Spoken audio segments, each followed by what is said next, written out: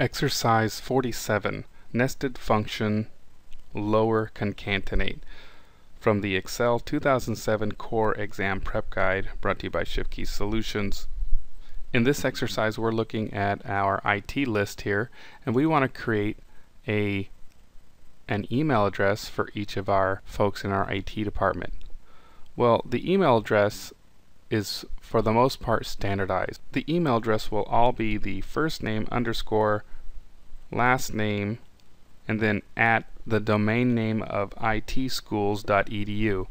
It's all standardized, so I can begin typing those in here, but boy, that'll be a large waste of time. So I'm going to create a formula that will create this for me, that will take this information and combine them and then also lowercase them for me.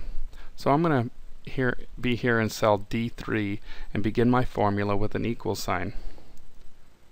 And then I'm going to start typing lower. There it is. And then I want to concatenate. There it is. So the first thing I need to identify is, what do I want to concatenate first, or combined? And in this case, it's going to be the first name. So it's going to be A3, comma, open quotations, and in this case I want to separate them with an underscore, and then close quotations, comma, and then B3,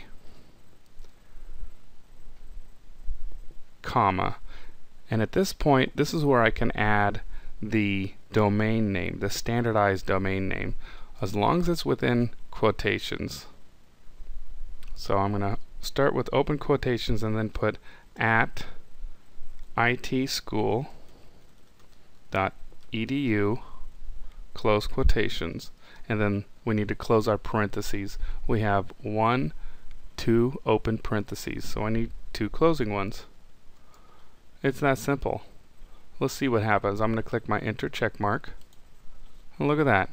That is quite nice. Now if I double click this, it should fill it down. Wow, that just saved me a lot of time.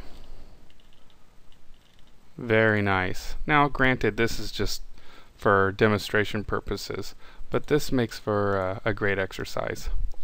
That concludes exercise 47, Nested Function Lower Concatenate. Thanks for joining me. Next will be exercise 48, Substitute Function.